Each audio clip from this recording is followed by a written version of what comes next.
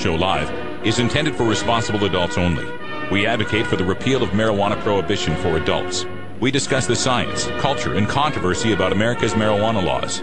We do not advocate or encourage any illegal activity and advise all listeners to learn their state and federal marijuana laws by visiting NORML.org, NORML.org.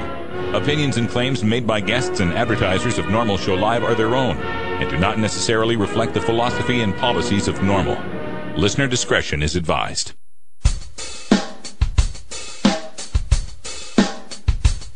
You take a seed, you plant it, you grow it, you dry it, you roll it, you smoke it.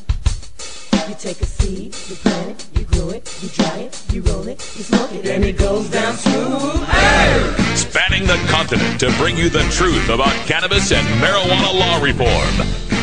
I smoke pot and I like it a lot.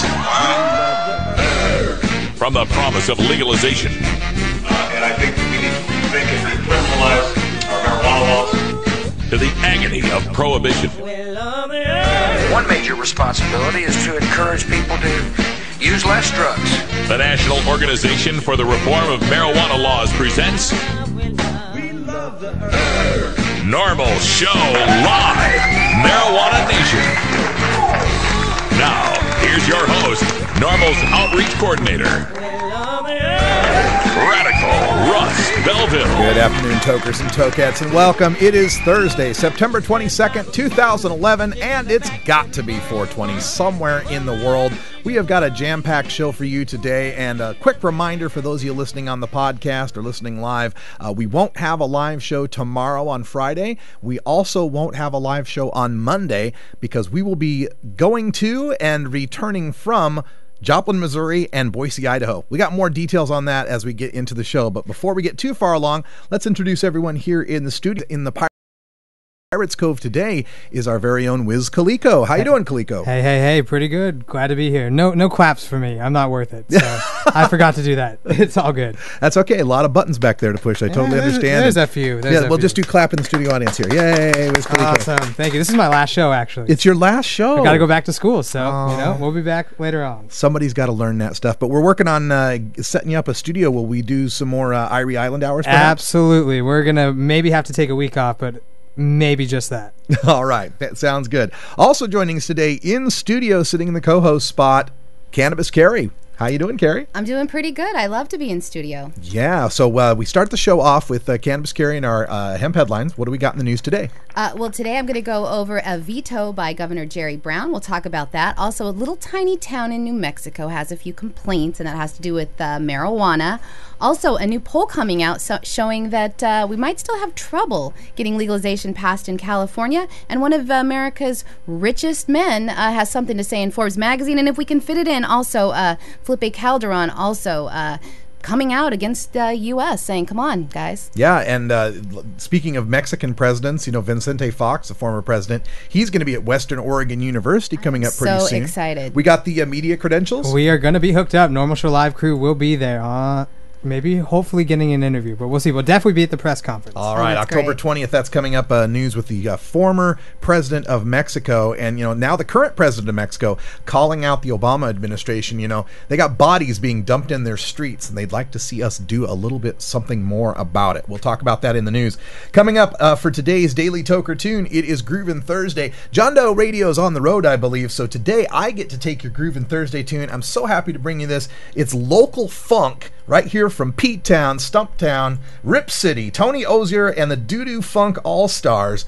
Keep the Funk Alive, featuring Bootsy Collins. That's right, you get Bootsy Collins on today's show. You can't do much better than that.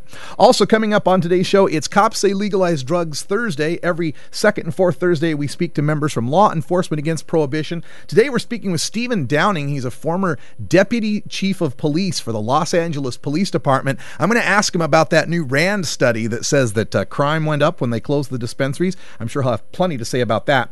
And then joining us at the end of the hour, Tanya Davis, one of my favorite activists, a winner of the Pauline Sabin Award out there in Ohio. she's going to tell us what's going on with the Ohio Medical Marijuana Act, the initiative they're trying to put together. Another roadblock's been put in their way, but knowing Tanya Davis, that's only going to be a minor roadblock, and they'll be back on the way to bringing medical marijuana to the people of Ohio. It's got to happen. We've also got guests in the studio hanging out. AKA Pookie is in the hizzy. How you doing, Pookie? Good to see ya. Yeah, she's doing good back there. Also, we got Dan and Sarah Frank from Moms for Marijuana International. We'll talk a little in hour 2 about the Idaho Hope Fest that's coming up, and we'll be out there in Boise, Idaho on September 25th. On Saturday, September 24th, I'll be in Joplin, Missouri for their cannabis revival, and we'll bring as much to you live as we can. Otherwise, we'll record it. We're right back with the news after this. This is Normal Show Live, the voice of the Marijuana Nation. Weedmaps.com. I'm Radical Russ from Normal. In my job as outreach coordinator, I travel every month, and when I'm on the road, I need a fast, accurate way to find the medical marijuana dispensaries in the area. So I turn to Weedmaps.com. Weedmaps.com has the best dispensary locator online or on your mobile device. Search by zip code or let Weedmaps find you, and in seconds you'll have the addresses, phone numbers, and customer service reviews for the medical marijuana dispensaries in the local area. Weedmaps.com also has a section devoted to helping you find a doctor who understands and recommends medical marijuana under your state's law. You can even check prices on the Medical Marijuana Stock Exchange. Coming soon, you'll even be able to find the listings of normal attorneys and chapters, local head shops and grow shops, and the best weed-friendly businesses. Weedmaps.com has the information you need to be an informed cannabis consumer. Visit Weedmaps.com today, a proud sponsor of the Normal Network. Inhaling deeply of the sacred smoke. Hey, this is Sub Cool from Team Green Avenger Seeds, TGAgenetics.com, and you're listening to Normal Show Live. The law offices of Omar Figueroa would like to remind you to stand up for your rights. Please do not give up your precious liberties. There's nothing wrong with standing up for our constitutional rights, and in fact, it's the only way to honor the Constitution that gives us these precious rights. Treat law enforcement with respect and respect the Constitution by standing up for your rights. If you are detained or arrested, stand up for your rights by repeating, I respectfully invoke all of my legal and constitutional rights. I do not consent to any search or seizure. I want to remain silent, and I want to speak with my attorney, Omar Figueroa. Omar Figueroa has more than a decade of experience in federal and California courts and graduated from Yale University, Stanford Law School, and Trial Lawyers College. Please contact the law offices of Omar Figueroa at 415-489-0420 or 707-829-0215 or on the web at www.omarfigueroa.com.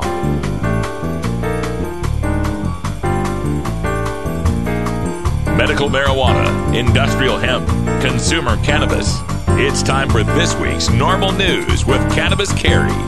Mexican President Felipe Calderon is using his brief time in New York this week to cry out for greater cooperation from the U.S. in the drug war, at a time when casualties from that war are being dumped in the streets while the Obama administration's attention is consumed by unrest in the Middle East. At the UN General Assembly on Wednesday, Calderon said consumer nations must do more to reduce demand. He directed his criticism squarely at the U.S. in remarks 2 days earlier, blaming the violence in Mexico in part on the fact that the U.S. is the world's largest consumer of illegal drugs. Now in response, the White House pledged to sustain, quote, our historic level of cooperation with Mexico as we work to protect the public health and safety of citizens on both sides of the border. But Calderon's remarks suggest he doesn't think the U.S. is doing enough to recognize and address the problem. The remarks came in August after a deadly arson attack on a Mexican casino that killed more than 50 people. At the time, Calderon declared the U.S. is also responsible for the tragedy that the people of Mexico are living in. The fire was followed by another gruesome incident on Tuesday when suspected drug traffickers dumped 35 bodies on a road in the state of Veracruz. While Obama issued a statement after the casino fire last month condemning the attack and affirming U.S. commitment to fighting the drug war, this week the president was too busy with other pressing international matters to comment. Obama did not mention Mexico in his speech to the UN General Assembly on Wednesday, nor did he issue a written statement on the most recent violent incident. Calderon was not on the schedule for a one-on-one meeting with the president in New York, and instead Obama and his advisors were scrambling to head off a Palestinian statehood vote. Now on Monday, Calderon said that his government has been working with the Obama administration administration with increased cooperation, but said that a wider debate is needed to address the key issue, which is the American demand for drugs. He said, quote, "Our neighbor is the largest consumer of drugs in the world, and everybody wants to sell him drugs through our door and our window." Calderon said the demand for drugs in the U.S., as well as the availability of weapons. He claims 85% of weapons seized over the last 5 years by his government were sold in the United States. Obama administration officials have acknowledged the role that U.S. guns and demand for drugs plays a role in Mexico's battle against cartels, though Obama has said he will not push for a new assault weapons ban. The scandal over a U.S. program that allowed illegal weapons to walk across the border has also raised serious questions in Mexico about the methods the country is using to address the problem. Yeah, that, of course, is a reference to the Operation Fast and Furious. That's a big scandal that's brewing right now, where our agents knowingly allowed these straw purchasers to buy guns in U.S. gun shops, while the gun shop owners were complaining about it, saying, "Hey, you sure about these guys? Oh, yeah, go ahead." Letting those guns be bought, and then, like Carrie said, letting them walk, letting them just go to wherever they were going to end up to, with the idea that they would trace them back to the big cartels and make a bust. But as it was, they lost a lot of these guns. It's a really sad story, and if you haven't studied up on it, just Google Operation Fast and Furious to find out what's going on there. Now, as far as Calderon's statement here that America is the largest consumer of drugs, largest drug-consuming country, and that we should do more to reduce demand, how about we do more to satisfy that demand? How about we legalize marijuana so that the people who want it don't have to rely on it being shipped up through Mexico, through his front door and open window? We'd be glad to grow it right here in the United States and sell it and have it used by the people right here, rather than having it be controlled by the criminals who are dumping 35 bodies on the road during the morning commute. I mean, can you imagine being stuck in traffic behind some truck that stops and then just dumps tortured bodies in front of you on the road as you're getting ready to go to work? This is a regular occurrence in Mexico, people, and we have to do more to address this. And the only thing that is logical, that recognizes there is a law of supply and demand, is to go to legalization. Now, we've talked about this issue before, and here the KRQE News out of New Mexico is picking up this story today. Residents of the tiny town of Roy, New Mexico are complaining about the smell of a small marijuana grow that happens to be in the center of town. Roy only has about 200 residents, and a greenhouse that holds about 150 medical marijuana plants is located right in the center of town. It is an officially sanctioned medical marijuana grow, but residents say that the smell it produces hovers over the town like a noxious haze. KRQE News interviewed a 68-year-old man who lives directly behind the property and says that it is so hard to deal with the stench every day. Let's go to the video.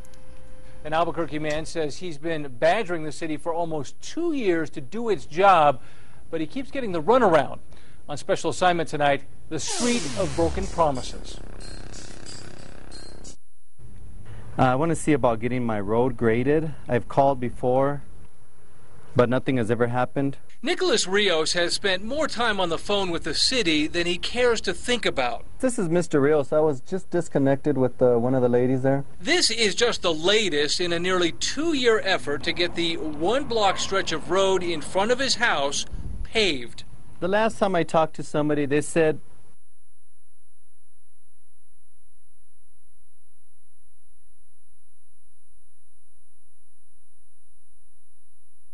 Download the KRQE iPhone and iTouch app now. The latest news headlines, videos, weather forecasts. Follow our tweets and local events. Get it today on KRQE.com.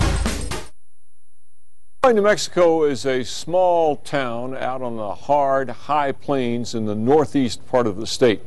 Now, even though it's not nearly what it was during its heyday decades ago, 300 people who love big skies and wide open spaces still call it home. But even most of them agree that there's something about Roy these days that stinks. News 13's Kim Holland is on special assignment. People are smelling smells from it. It's a smell that has everyone raising their eyebrows and their noses in the air. A potent crop of marijuana being grown in the small town of Roy, east of Wagon Mound. The state's okay with it. This is officially licensed medical marijuana. Currently, 150 plants are growing in this greenhouse and another building on the property. Oh man, it's hard to should take that, you know what I mean? This 68-year-old man lives right behind the marijuana grower. He says he deals with the weed stench almost every day. He said, Grandpa, there's a funny smell. Yeah. It smells like skunk. Everybody knows about the marijuana house. We smelled the strong marijuana odor as soon as we stepped out of our car. That's the reason some people, we live out here, it's kind of, because the air's clean. We tracked down the grower, Mario Gonzalez, who owns a business called Budding Hope. He says it's harvest time, so the marijuana smell is quite strong. What people are smelling then is the bud? Smelling the flower, the bud. It's similar to wildflowers that you smell in an open field on a certain early morning. You'll smell it. Residents have had enough, but there's nothing in state law that says that growers have to keep the stink down, but it is best for their safety. The state is concerned about the odor as well, but not as much because the neighbors are complaining, but for criminals who recognize the smell with just one whiff. The health department wants growers to keep the smell down. It's not a requirement, but it's a big suggestion.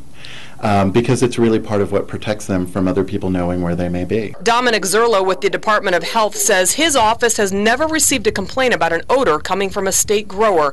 But most state-approved marijuana is grown in rural areas, not in the middle of a community like the house in Roy. One of the things that we do look at with the proposals is we do look to see what kind of filtration systems will the producers have. We asked Gonzalez about that. You have different filters on order, you said?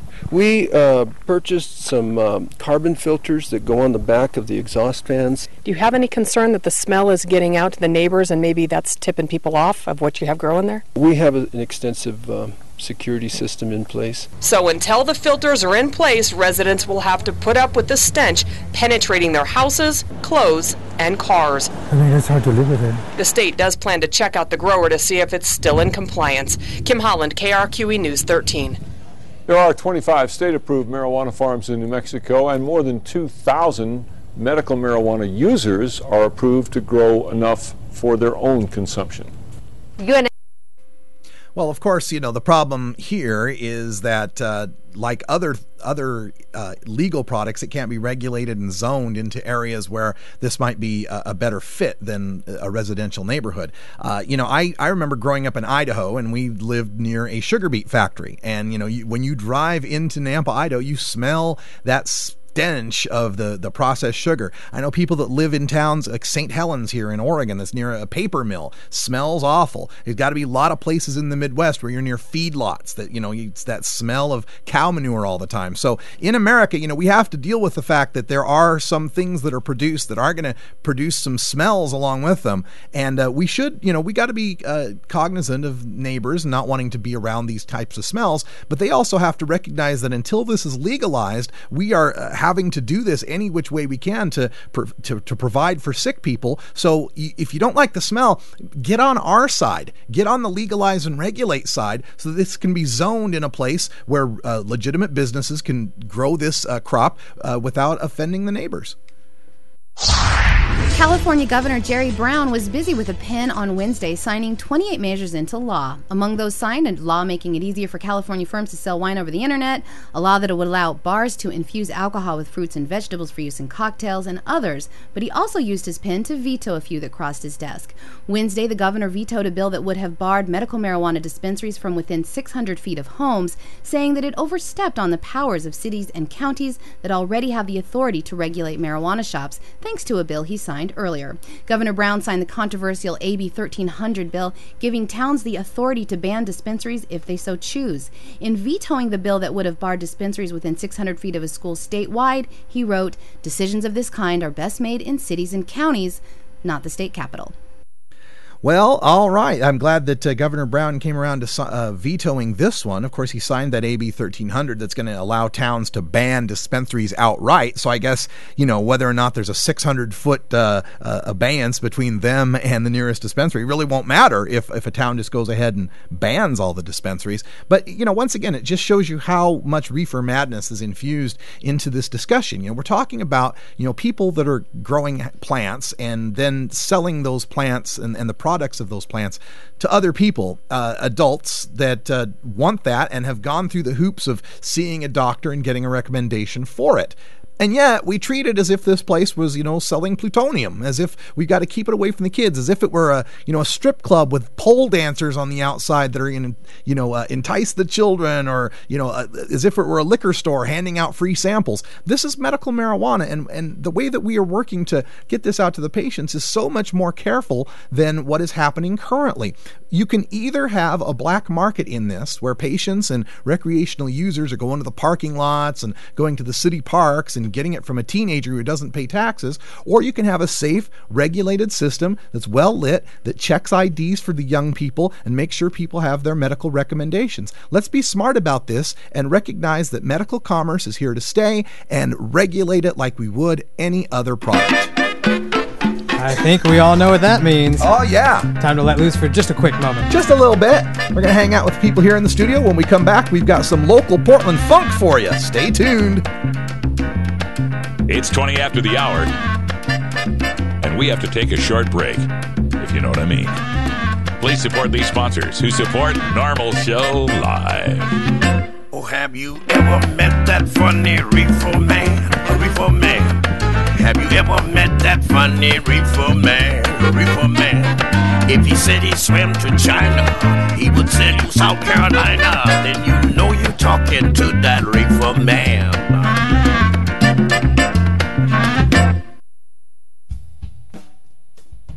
The Times Medical Cannabis Cup is coming to Detroit on October 15th and 16th. That's right. The world's premier medical marijuana competition will be in Motown to celebrate the cannabis economy of the Great Lakes State. It's a two-day expo at Burt's Warehouse Theater, showcasing the movers and shakers of the Michigan medical marijuana industry and the merchandise that makes the machine go. There will be seminars with leaders of the medical marijuana movement, doctors, patients, researchers, growers, dispensary owners, and activists. Plus, High Times own cultivation editors Danny Danko and Nico Escondido will roll into town with the goods on growing great ganja. Be there for an amazing Saturday night VIP party featuring top musical performances and special guests. High Times will award the Medical Cannabis Cup for top indicas, sativas, hybrids, concentrates, and edibles, entered by Michigan's dispensaries and collectives. Come to Burt's Warehouse Theater on October 15 and 16. Visit medcancup.com for all the details. Celebrate cannabis in Michigan. Celebrate the resurgence of Detroit. Be part of the growing cannabis community.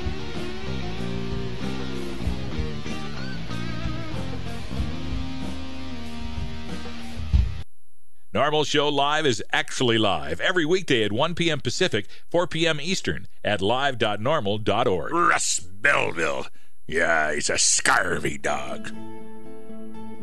In today's busy world, we're inundated by advertising for all types of pharmaceuticals that come with a laundry list of potential side effects. Shouldn't you have better medical choices? Natural alternatives to pills pushed by Big Pharma? At Alternative Medical Choices, you could choose natural, safe, and effective alternative therapies that are right for your budget without nasty side effects. Cannabis, or marijuana, has been a legal medicine in the Pacific Northwest since 1998.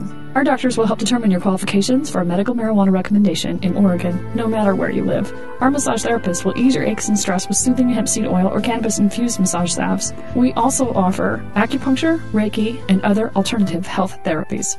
Call Alternative Medical Choices in Portland, Oregon at 503-288-5579 or visit our website at www.altmedchoices.com. We specialize in out-of-state recommendations. That's www.altmedchoices.com or call 503-288-5579.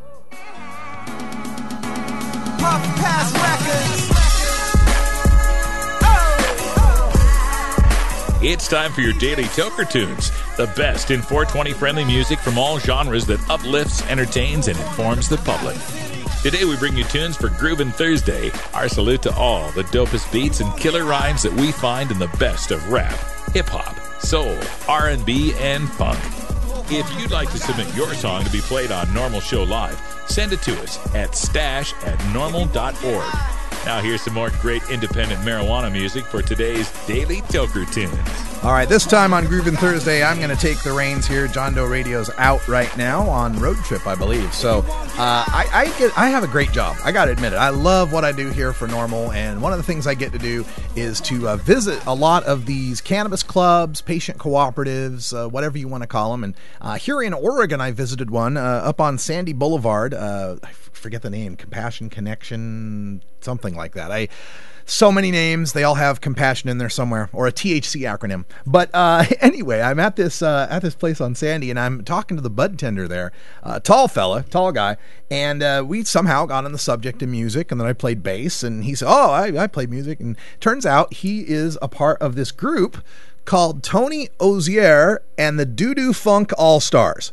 Now, right there with a name like that, with Doo-Doo Funk, you sold me. You had me at Doo-Doo Funk, because I was in a band called the Hoodoo Snake Doctors. So Doo-Doo Funk, Hoodoo Snake, I loved it. It turned out just perfect. So he says he's in this funk band that plays out here in Portland, Oregon, and just says it's a knocked out funk band.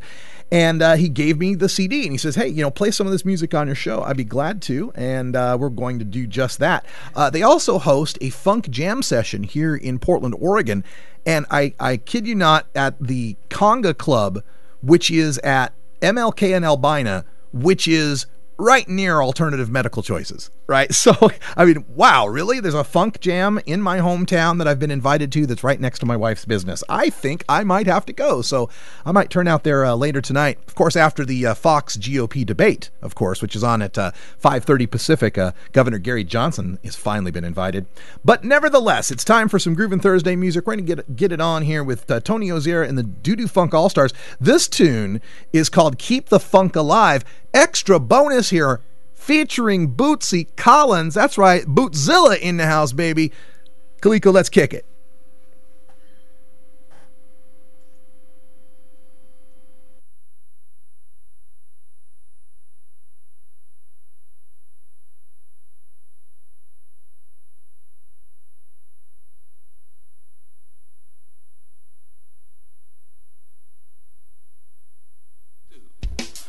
And we just want to cook for you, Bobble. Yeah, check it out.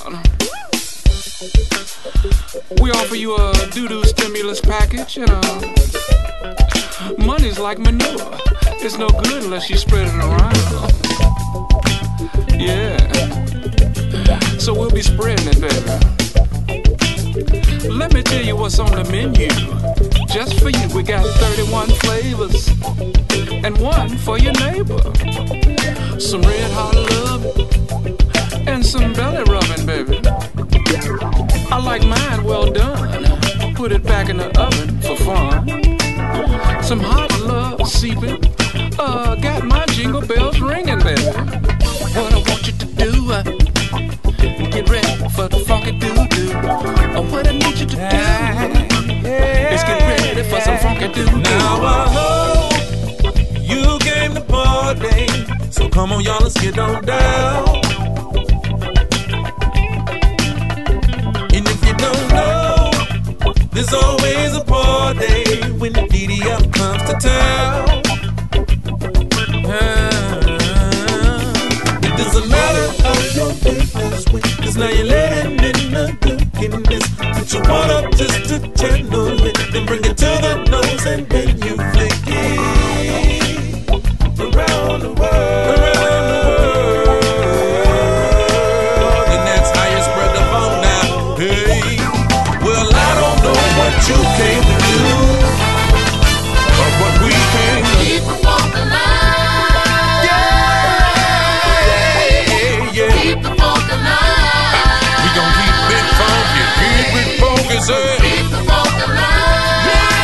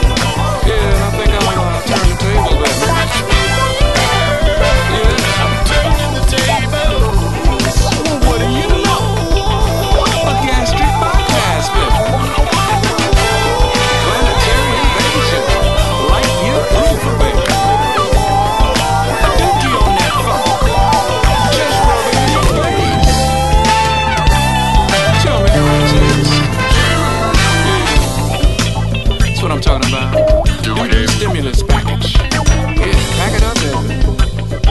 Yeah, you'll take it. Funky Friday. Oh, I cannot wait to jam with these guys. Hey, everybody, stay tuned. We got Stephen Downing coming up from Law Enforcement Against Prohibition. He'll be speaking to us. He's a former LAPD Deputy Chief of Police. This is Tony Ozier and the Duty Funk All-Stars. Man, who pooed it? Okay, everybody put your hands down. Wasn't me, Y'all just Bootsy. stink, man. Wasn't me. Cats just stink.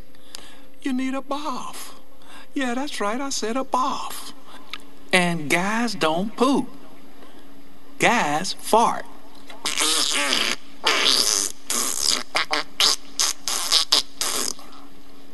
Dang. Down arrow.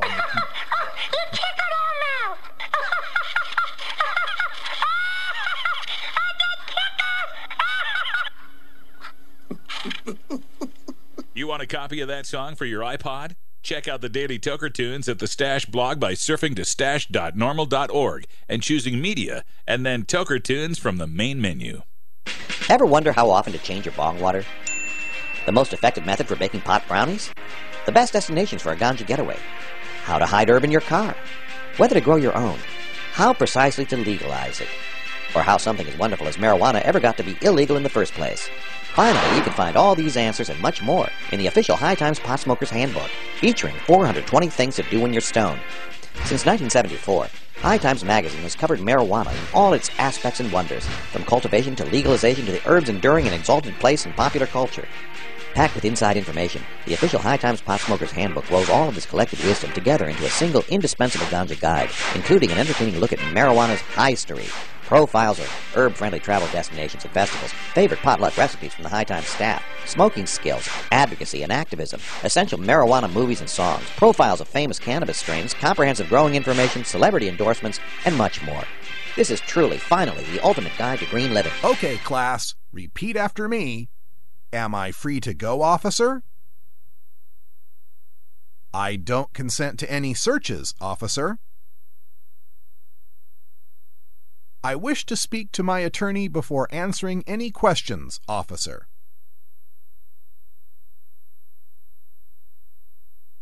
These 3 phrases may help your attorney keep your ass out of a jail cell someday, so memorize them and use them. We have found the witch, may we burn her? Starfish Designs, makers of the original Gandalf. I'm Radical Russ, and when I want to relax, I always have my 17-inch long original Gandalf from Starfish Designs nearby. The hand-blown borosilicate glass is strong and easy to clean, and the design is sleek and sophisticated. Starfish Designs are available from Bend, Oregon at a glass retailer near you. For locations, call 541-788-GLASS. That's 541-788-4527. One of the most disturbing elements of the war on marijuana is how it's made police the enemy of otherwise law-abiding cannabis consumers.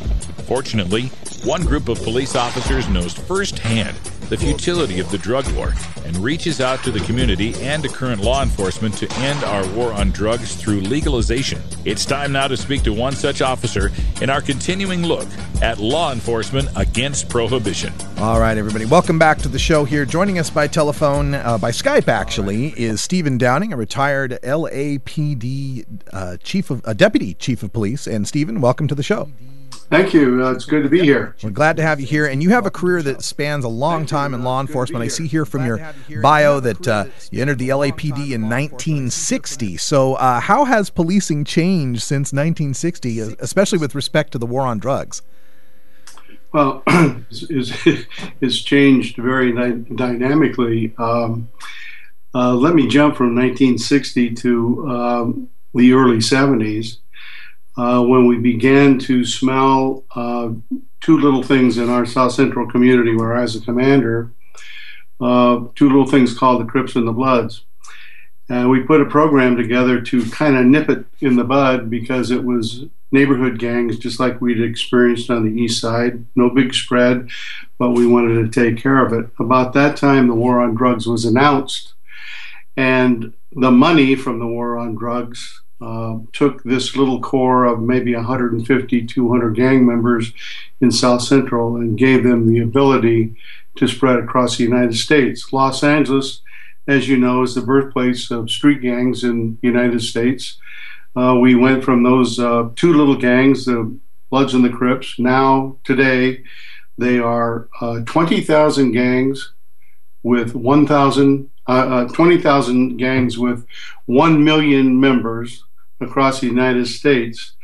And many of those gangs are servicing the cartels who 2 years ago were in 250 cities in the United States, and today I read a DOJ statistic that the cartels are now in 1,000 cities. So we have 1 million gang members and 1,000 cartels in our country as a result of the war on drugs. Yeah. Because they wouldn't be here, they wouldn't have the ability to spread like that if it wasn't for drug money. And marijuana accounts for, the last statistic I read was 55 to 60% of cartel gang terrorist profits.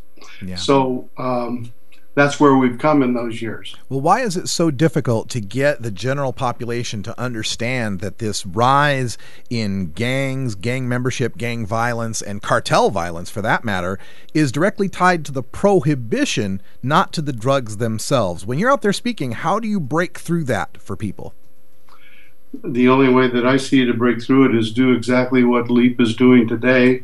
We have several thousand speakers all over the United States trying to get the message out as to how damaging prohibition is. We try to parallel that to the prohibition of alcohol. It was a huge failure. I would encourage everybody to tune into the Burns documentary that's coming up, 5-hour documentary on alcohol prohibition. And all you have to do is look at it and say, replace the word alcohol with drugs, and you've got it. Tiny gangs in neighborhoods prior to alcohol prohibition became the organized crime syndicates that grew over those years and exist today, not with the strength that they were during Prohibition, but they've been replaced by a greater danger, the cartels. It's financing terrorists and gangs across the country. All we can do is educate people, and it would be really nice if we could get our politicians to quit working so hard to get reelected and admit publicly what they admit in private, that this war on drugs is not working. It's cost over $1 trillion in the last 40 years. And everything that you see demonstrates that it's a complete and total failure. And it's a huge waste of our law enforcement resource. You know, every drug arrest takes a cop off the street to process the arrestee, to process the evidence and book it and get it in the chain.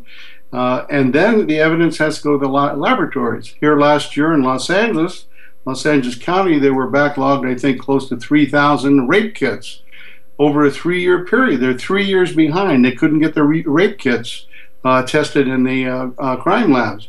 Why? Well, drugs come in first. The arrestee has got to show up in court, so the proof has got to be there, so the lab has to do their job. So they put together several $1 million to pick up this backlog. More money spent, more officers off the street. It's a bad problem. We have to educate the public. We certainly do, and you're helping to do that. We're speaking with Stephen Downing, a retired deputy chief of police and a former LAPD deputy chief. And another news story that just came out from the Los Angeles area was this report from the Rand Corporation that took a look at crime before and after the closing of so many of those medical marijuana dispensaries, and they found that within a 3-block radius, thefts and assaults went up by 59% over that 10 days after the dispensaries were closed. Can you speak to dispensaries and violence, and why can't the police see this data? I mean, they seem to always think dispensaries equal crime when this data seems to show that they reduce crime. I did see it, and I kind of had to chuckle because all the time that we've heard these hue and cries, especially with city council, because city councils deal with complaining residents. Right. If they see somebody that they don't like the way they look, they'll blame it on a dispensary. But that doesn't say there's been crime. But Sheriff Baca, he continues to say they're a big problem. At least the chief of police of Los Angeles is now saying, wow, we're going to take a look at that. And he did a recent study, and he said, well, you know, crime is worse and robbery is worse with bank robberies than it is with dispensaries. Well, the fact remains that any business that has cash on hand is going to cash on hand is going to be open to robbery. Liquor stores, for example, liquor stores have a high rate of robbery. But it's interesting now that they've done this study that they have shown that after they closed these dispensaries, crime went up.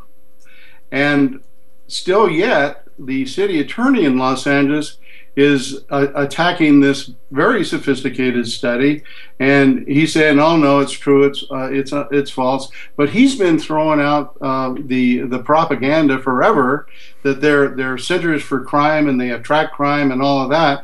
Now that he's been proven wrong, maybe we'll get a step forward on what we were talking about a minute ago: education.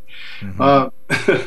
This guy he shoots from the hip all the time, and the problem is that he's shooting from the hip, but the newspapers and the television and radio are picking up his statements. He's an elected, respected official, and so people believe what he says.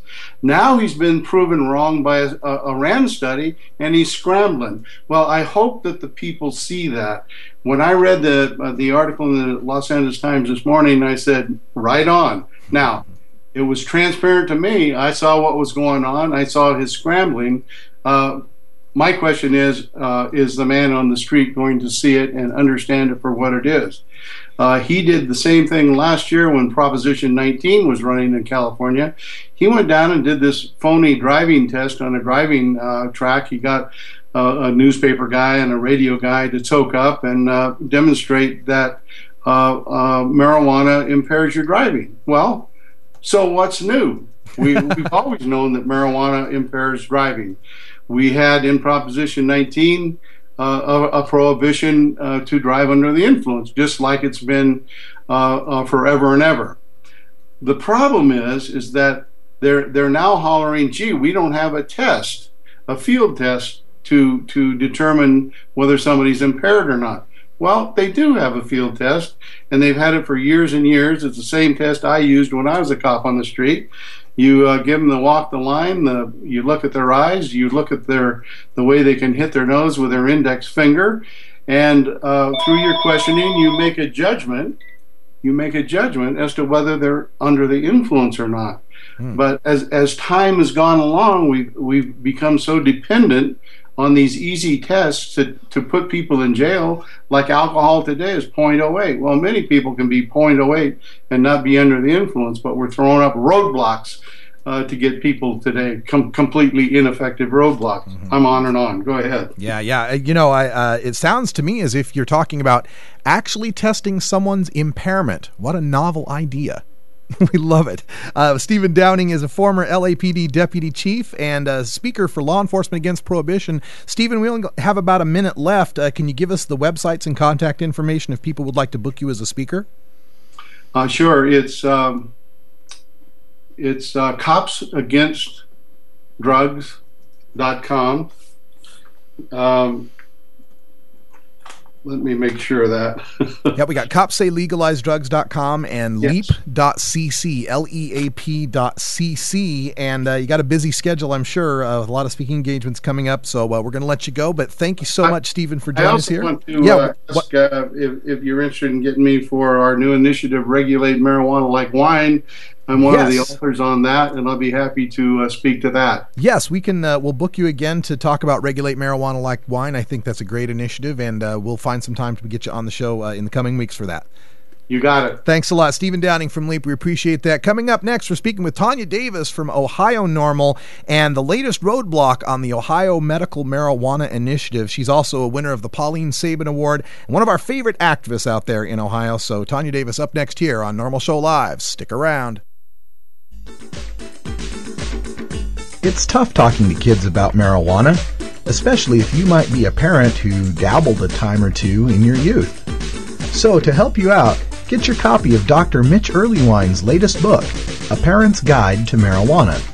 Dr. Earlywine is an associate professor of psychology at the State University of New York at Albany and an expert on the studies concerning marijuana, its effect on health and society, and the methodology behind the statistics. He is a frequent guest here on our daily audio stash. Dr. Earlywine lays it all out without the propaganda and scare tactics that parents know won't work with teenagers. He presents a rational understanding of cannabis, what it is and what it isn't, and why kids shouldn't be using marijuana. You can order today through Amazon.com or check our links at our blog, stash.normal.org.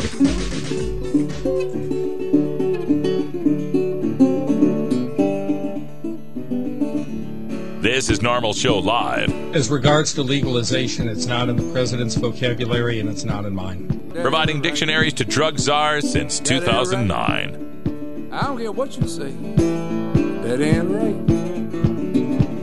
That ain't right. That ain't right. I don't care what you say.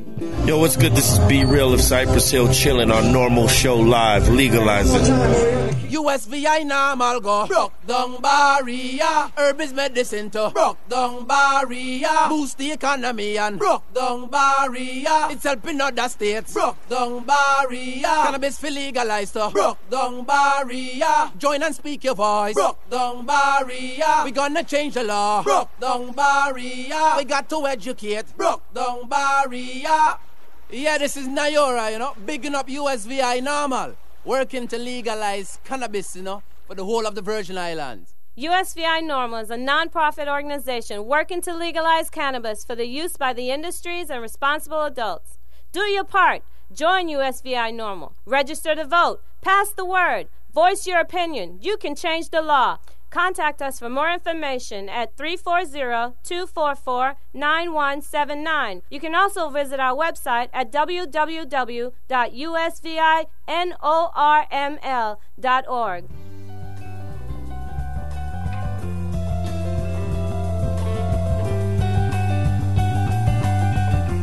NORML, unlike any other marijuana or drug reform organization, is built from the ground up by grassroots activists.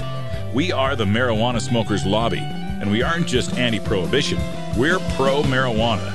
Every week, we take some time to talk to the citizens of local NORML chapters across the country and around the world, as well as others who are working to make a difference in the fight to end adult marijuana prohibition. In this segment we call Grassroots Activism. All right, we're on the phone now with Tanya Davis from Miami Valley NORML. How you doing, Tanya? Hi, Russ. How are you? Good. I hope I got all the intros right. Is it still Miami Valley NORML, or have you moved up or changed any titles lately? No, I'm a medical marijuana director with Ohio NORML, and I'm the Midwest director with the NORML Women's Alliance. Oh, okay. So we have added a little bit to your business card. We're gonna have to get you one of those double folding ones like Madeline Martinez. Oh God, my plate overfloweth right now. Well, I know that you're facing a little bit of difficulty right now because of what's going on with Ohio. I know you've been trying to get signatures for Ohio medical marijuana. Give us an update. What's the latest problem? What's the latest roadblock? Well, it's our Attorney General. You know, Ohio is right now being Republican-led. And they're going to try to scrutinize everything and make everything as tough as they can because this is a subject that they don't really want to discuss. Just like House Bill 214, you know, it's being held hostage in the Health Committee because the House is a Republican who don't want to discuss this issue. So what has the Attorney General done as far as your initiative now? Well, the first group, there's two different political action committees that are going at this different angles. The Ohio Alternative Treatment Amendment, that's one of the groups, and I'm a petitioner for it.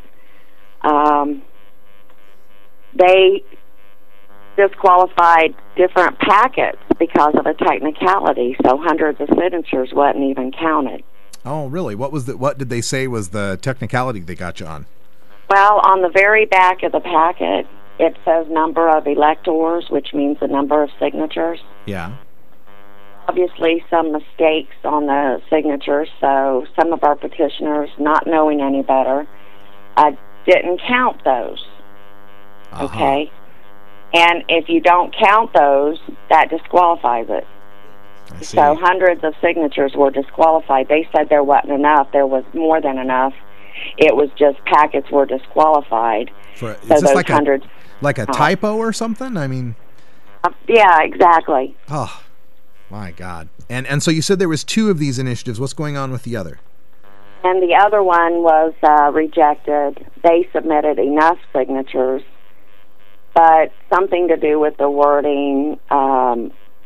Our Attorney General went through it, and I wished I had it pulled up. I am suffering without any internet right now, so forgive me. No so problem. I can't tell you what the problems were, but it was something to do with their summary. Okay, so for one initiative, on the back page of a packet, we have a typo, and that kills a bunch of people's democratic rights. And then on the other initiative, they didn't summarize it right, didn't have the right summary, so that kills a bunch of people's democratic process out there. It seems like this Attorney General just doesn't want to see you guys vote on the issue. You know, it's about time that well, Russ, I don't even have access to my Republican state representative. Why is that? I've made 5 different attempts to meet with him to discuss House Bill 214, and none of my calls have been returned. So we're speaking with Tanya Davis, activist with Ohio Normal and Miami Valley Normal, the Pauline Sabin Award winner in was it 2010, I believe, wasn't it? Or was it 09? It was 09. 09. And I was featured in the A Normal Life documentary. That's right. We are both co-stars, if you could say it that way. We're in that Normal Life, although you got a lot more screen time than I did, and I'm glad you did, because it's a fantastic part. I think it's one of the parts that people are always remarking to me as one of the ones that struck them the most. So if you haven't seen A Normal Life, look that up. It's, I think it's on Netflix. I'm not sure, but it's out now, and Tanya's a big part of that. And so Tanya, with respect to moving forward on these initiatives, how are you seeing the public support of it? I mean, obviously the government doesn't want to see this, but how about the people? Truthfully, I would say 95% of the folks that signed the petitions say that they would much rather be signing for a legalization ballot. Really? So the people want to go farther than even this medical marijuana? Yes, and we're getting ready to resubmit. We got another over 2,000 some odd signatures that we're getting ready to resubmit any day now. And how about learning from these roadblocks that we've experienced? What are you doing to prevent any of these technicalities from cropping up in the future? We're just not repeating the same mistakes over. Well, there you go. So everybody, but I mean, all your petition gatherers are getting trained, and they know what to do, what not to do. Yeah, and the problem is getting folks to really take this serious. We need folks that are dedicated to getting out there and really hitting the pavement and gathering the signatures that we need. Absolutely. That's what it takes, is a lot of committed people, dedicated people that want to make this change. And speaking of dedication, Tanya, I travel all over the country doing all these different events, and I see you at a lot of them, and most recently Seattle Hemp Fest, where we were both backstage with the opportunity to meet Congressman Dennis Kucinich. I was wondering if you got the chance to speak with him and what you learned from the congressman. I did get the chance to meet him for the first time. That was really fun. But no, I haven't had a chance to meet with him yet. Oh, okay. So just a kind of a meet and greet, but not a chance to have a conversation? Right. Okay. I'm hoping to be able to do that. As you know, people need a reason to get involved and to make a difference and to stand up for what's right. I'm really hoping that they will care about me enough, and I'll tell you why. 7 weeks ago, I was hospitalized, and my blood pressure was sky high, and I wasn't feeling so good, so they did a CAT scan of my brain. They found that I've got massive calcium deposits on my brain. It's like that's causing damage. Your brain controls everything. Yeah. But they sent me home. They said, Tanya, there's nothing we can do medically for you. But we're going to treat your symptoms, and we're going to make sure that you're comfortable. And that was hard to hear, you know, but medically they can't do anything to break up the calcium deposits. There's too many. And all now they're going to do is just, you know, find out what exactly the damage is going to do. Well, they're worried about my heart because the receptors from your heart control your heartbeat and stuff. Well, now they're worried that my heart's just going to stop. Oh, no. So I am taking this on a very national level. I'm hoping that I can get folks to care about me enough to fight, to give me an opportunity to have a fight for my life. And when they tell you that they can't do anything medically and they just want to help you, you know, be more comfortable, what are some of the things they're suggesting or prescribing or thinking they might prescribe? That would be the narcotics. Yeah. But see, they can help me medically, and that's what they need to understand. Medical cannabis, the cannabinoids, have been patented by our federal government as neuroprotectants and antioxidants. Mm-hmm. 5 diseases that I have being autoimmune, and the fact that my brain needs protected what isn't already damaged. Right.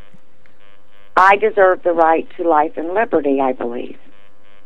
I believe I deserve that fighting chance. And I think that Obama needs to reopen the investigational new drug program and give me that fighting chance. Hear, hear. Yeah, there's no reason why that that program, the investigational new drug program that L.V. Musica's on and Irv Rosenfeld's on, it's not closed. It's just they're not taking applications anymore. So there's no reason why they couldn't reopen that and have more people involved in the program, and you'd be a great candidate for that. So hard to understand why they'd want to refuse that, but that's prohibition for you. Tanya, we've got to wind things up here. Before we go, I want to give you a chance to say any of the contacts, websites, or any other final words you'd like to get out. Well, we're having a Miami Valley Normal meeting in Dayton, Ohio in the Oregon District. This coming Sunday, what is it? I think 340 East 5th Street. It's Blind Bob's Food and Tavern. We have very good meetings there. If it's pretty out, we'll be out on the patio. Just look for the Normal banners. I'm on Facebook. This Tanya Davis, Ohio. You'll be able to find me with a picture with Jack Herer. I saw that picture. It's a beautiful shot. Oh, I love him. And you know what's wild is the bird and Jack Herer both are gone in heaven above, and so I just love that picture. Yeah. But we really need y'all to stand up and just care. I know most people don't get involved unless it directly affects them, so I'm hoping that since y'all know me, that it'll directly affect you. Well, we hope everyone gets involved. Check it out, mvnormal.org for Miami Valley Normal, ohionormal.org for Ohio Normal, and if you just want to get in touch with Tanya, send me an email at stash@normal.org, and we'll see what we can do to help you out, Tanya, and good luck and good health to you, and stay well. We love you. I love you too. All right. All right, folks, we got to call it a day. Thanks for joining us here for the show. For Cannabis Carrie and Wiz Khalico, I'm Radical Russ. We'll be back on Tuesday with more news and interviews you can use for the cannabis community. I'll be in Joplin on Saturday and, well, actually Friday. I fly out tomorrow morning. So I'll be in Joplin Friday and Saturday, and I'll be in Boise, Idaho. Back home, sweet home, on Sunday for the first annual Idaho Hope Fest, Julia Davis Park. I hope I see you there. We got to go. Stay tuned for hour 2, and until next time, take care of each other, tokers.